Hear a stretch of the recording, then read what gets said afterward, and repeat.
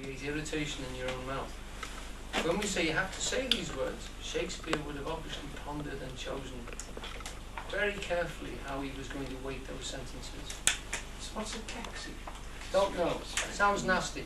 So I hate to sit on Something prickly out. Yes, prickly, yeah. Like goose grass. Yeah.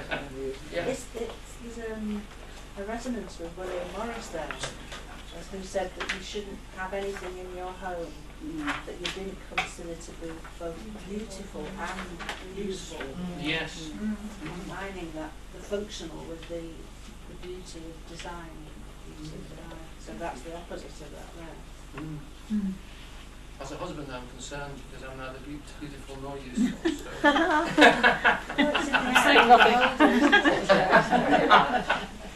I didn't hear that, Pete. FC said it's in the eye of the beholder. Indeed. Indeed. Well, both of them. Right.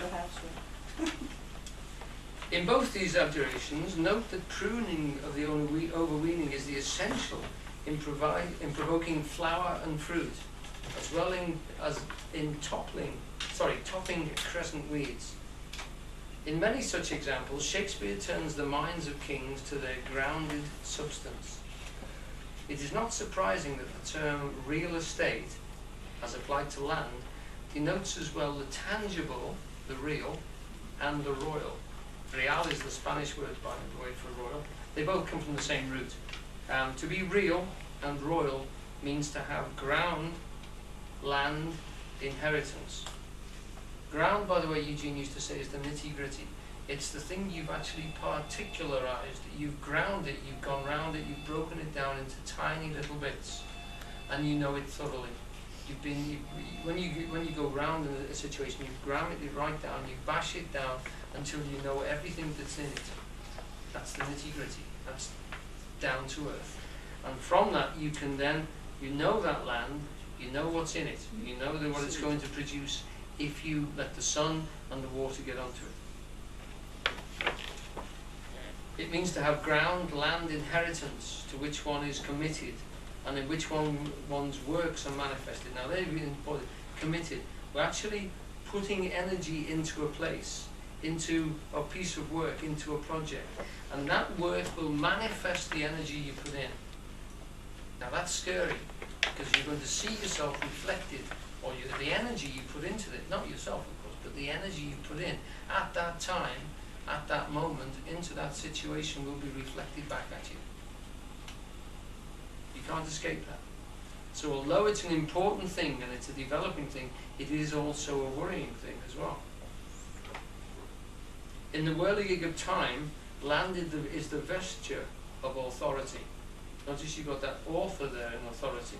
And without it, the landless man lacks body, stability, and reality in himself.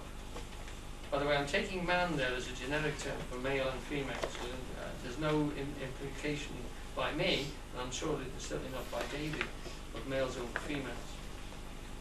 It makes no matter of one's real estate, if one's real estate consisted of ordered acres or the well-ruled flesh. It is the show and proof of royalty to all the world. Real, royal, and rule are all aspects of the function from which they all derive. A binding and controlling restraint, which stimulates that which is bound to move and change, and in that to differentiate itself and its condition. David's referring to two letters there, the R and the L. And they're to do with role, with rule, with real. This, he would say, is a differentiating, that's a vibrating letter. I can't roll my R's.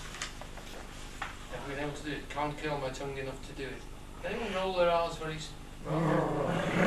beautiful one? Could you hear the vibration in that? Yes. Right. So that's the vibration that separates things out and breaks them down into their bits. And the L, that O, you slide your tongue along your palate, you're linking the front of your mouth with the back of your mouth. You're linking those things together. So that's the joining and that's the breaking up. And the two things happen. You're breaking down the earth and you're joining it to a new situation. You're breaking down the people and you're linking them together in a different way. You're separating them all the time. Remember the story about Joseph in Egypt? He breaks the people down for Pharaoh. He bashes them by, first of all, he knows that there's a famine coming. So he takes from everybody for 7 years grain and stores it in a great big silo. Pharaoh was a bit confused by this. You can imagine. The end of the 7 years, which are the 7 lean years, he sells the grain back to them. Notice that he sells it back to them. He doesn't give it back to them. He sells it back to them.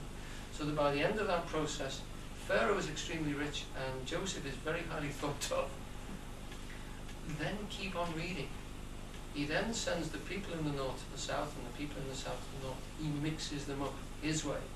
He breaks all the ties and the symbols and their associations from before and puts them back into different places. He can then rule them and organize them because they've lost their own organization. Okay? Now that's the process which is terrifying to human beings. It's the process of being a refugee, of being damaged, of being charged about. The system breaks down the rulership of all the relationships of family, etc., the village states, and rebuilds them into a different form. By the people coming into the cities from the countryside. It's horrendous thing because they're bound to be robbed, battered, pulverized, turned about, turned upside down, and used in a different way. That's what the process is about, because it's an evolving process. And to evolve to the next level, they have to become so much more sophisticated, so much faster in the way that they respond. And there's lots and lots of stories about the difference, the speed of reactions to people in cities, to people in the country. We think faster. Somebody was listening to somebody that said, yeah, most people in cities are out of breath. You know, they stop them to ask directions. They go, I'm not time. It's the march here, isn't it? Right. Real, royal, and ruler aspects of the function from which they all derive. The binding and controlling is the L. Restraint, which stimulates that which is bound to move and change. The moving and changing is the R function. The vibration, which Alan's just given you a wonderful example of. Without bond or limitation, the wall around it, there is no stimulus for the growth of hierarchy or the establishment of what is contained in the restraint of enclosure. Containment, impediment at any level. We experience ourselves with heightened awareness. If we tighten our muscles to hold ourselves, we know ourselves more clearly than when in relaxation. In the state of being held, we have a sense of presence. Beingness is the state of control and therefore finiting limitation.